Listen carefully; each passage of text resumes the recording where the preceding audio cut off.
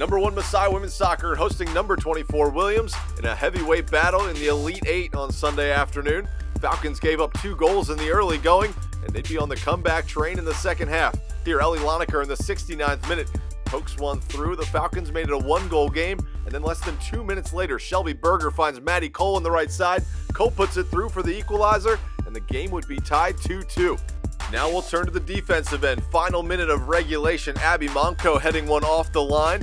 And then in the second overtime period, just 30 seconds left on the clock, one-on-one opportunity for Williams, but Lydia Ewing is there.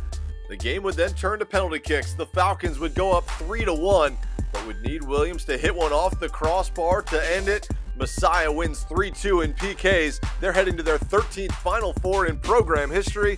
Messiah will take on Carnegie Mellon in the national semifinal December 6th at 11 a.m. in Greensboro, North Carolina.